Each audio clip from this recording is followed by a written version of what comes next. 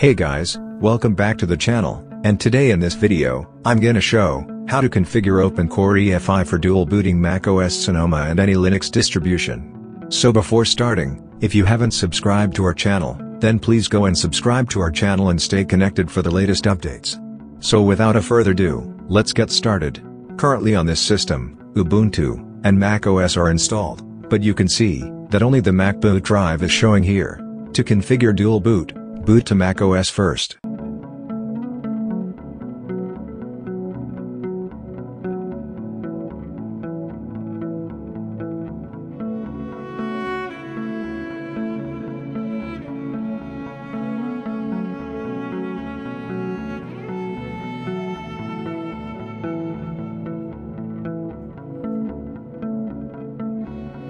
For configuring dual boot, you'll need an plist editor, and an OpenCore package, of course the latest release. Now before proceeding, I'm assuming that you have a full-fledged working and updated EFI for your target PC. If you want to create EFI for yourself, or want to update your EFI, follow the guide from the I button. Now mount your ESP, and make sure to delete all the files related to any Linux distribution, under the EFI partition. Only there should be EFI created for macOS, which includes a boot and an OC folder. Now go to the drivers folder, under EFI's OC folder. Now here, you'll need to place the following drivers from the OpenCore packages driver folder, under the x64, EFI, OC.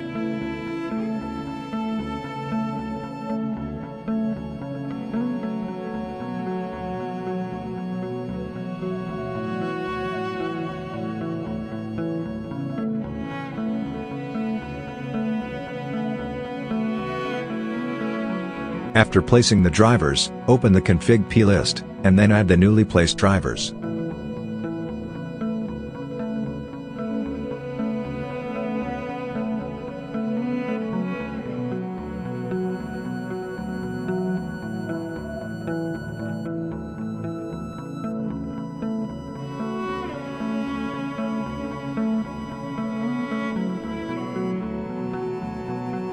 After adding the drivers, arrange them in the correct order, as shown, and also, set false under the load early column, for both the drivers.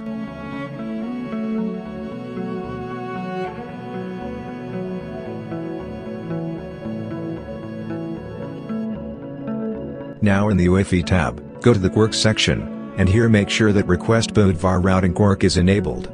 If not, enable it. Now go to the miscellaneous tab and under the boot section, and set the launcher option to full or enabled. Also enable the hide auxiliary option. Now everything is done, save your plist, and you're good to go.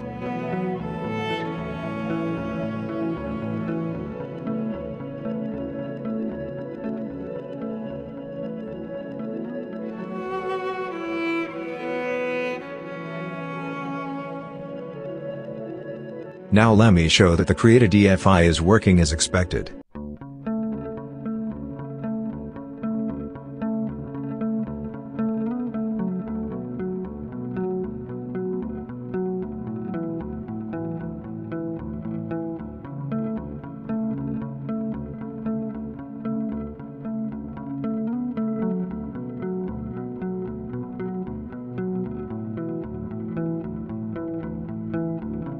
And here at OpenCore Boot Picker, you can see, the Ubuntu option is also appearing. Now reset the NVRAM by pressing the spacebar key, to unhide the auxiliaries.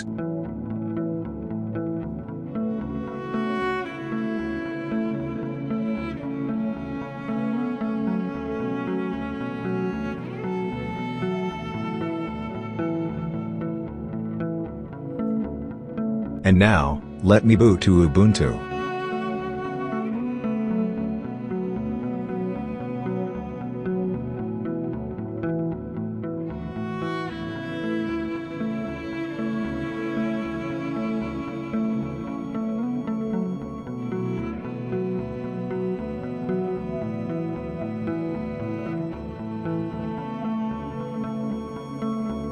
And as you can see, Ubuntu has been booted successfully.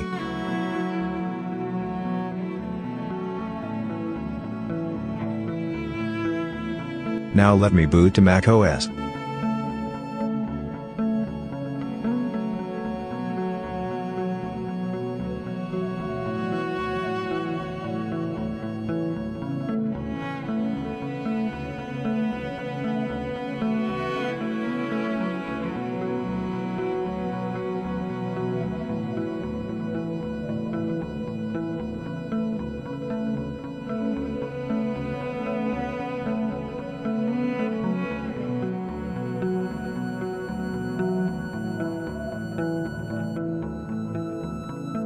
And as you can see, macOS has also been booted successfully. So that was it, hope it was useful. Consider like for the video, and subscribe to the channel. And if you have any questions, just comment down below, or create a thread on our forum. Make sure to check out the forum for in-depth guides.